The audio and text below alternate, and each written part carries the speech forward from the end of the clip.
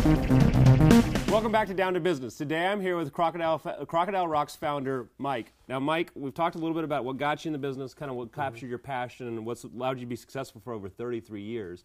Let's talk about the marketing angle, because you have a very niche product that goes in to a lot of home building things, but also not everybody's home has the quality of work that you supply. So tell us a little bit about what you found has really worked for you and what maybe hasn't worked for you in the marketing space.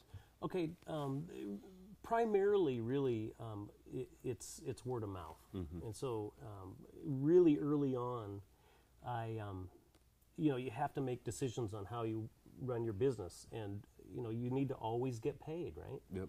So I'd seen people get sued and stuff like that, so I just figured, I think what you got to always do is do it so well that they have to pay you, and if you do it that well, the quality actually is really high, and then you get referrals. People see it, they ask about it. So we actually went really with no advertising whatsoever until really after the, I think it was 2000 when they had the .com crash. And then we had an ad in the Seattle magazine, which actually was pretty effective. It wasn't cheap. Yeah.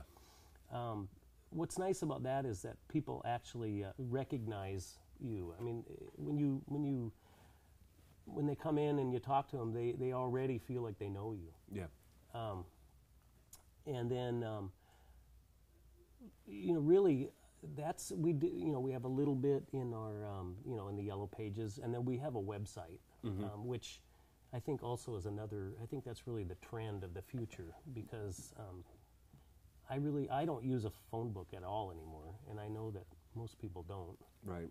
So I think that's a really good way to advertise. And I imagine that with that word of mouth piece, you're working with a lot of designers, a lot of people that are coming through and helping people make these decisions, and that's probably kind of where you're really working to leverage your name and build partnerships with people. Exactly. Relationships is the business. I mean, that's really, if you always say what you're going to do and do what you say you're going to do,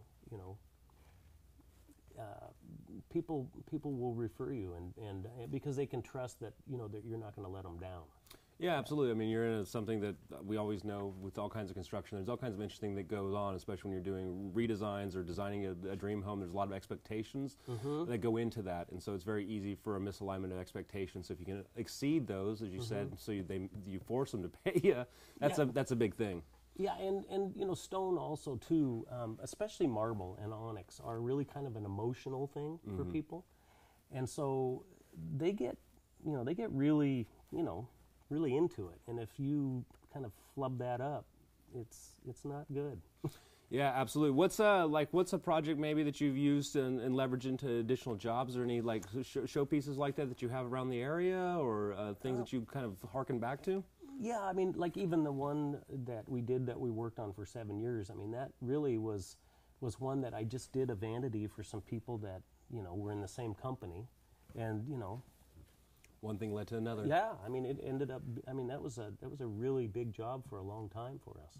Yeah, the great part is you have a really great client experience, because you are dealing in such high-end homes. You know that they have friends that are in the same area, and so you do a good job there. It can extend and have lots of other networks. You talked about your website a little bit. When did you get in? Like, when did you go with the .com? When did you build your website? What have you found great about it? What have you found to be problematic? Well, we had actually one of the people that worked for me, his wife's best friend was going to the UW, and she had to do it as a project. Oh, nice. So we actually, she did it for free, and I mean, it's a really good job, and she ended up, I think, going on to work for the Bill Gates Foundation, doing theirs. Yeah.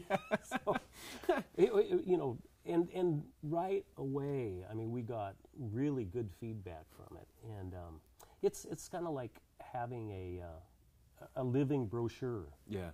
That people can look at, and you can adjust it, and based on what's new, and keep it updated that way.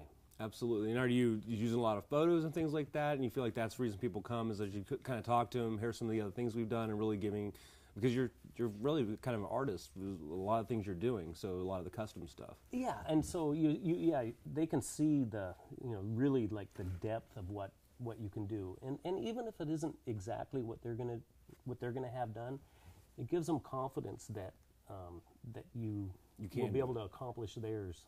Yeah, absolutely, and it also gives them probably a place to start some of the ideas too of what they want. Yep.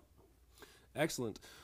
Anything else that you've done besides the magazine? Anything else on the marketing front that you think's been really effective for you? Well, we've done several open houses, and where we have hors d'oeuvres and wine and stuff like that, and those are really good too, because people can meet face to face and look at the materials and kind of it's a good way to start relationships with designers and architects. Yeah, it sounds like a lot of your business is built off that old sales saying people buy from people they like. So you've been out there meeting a lot of people. So when we come back, we're going to talk to Mike a little bit about some of the suggestions we had for him at Down to Business for Crocodile Rocks. We'll be right back after the break.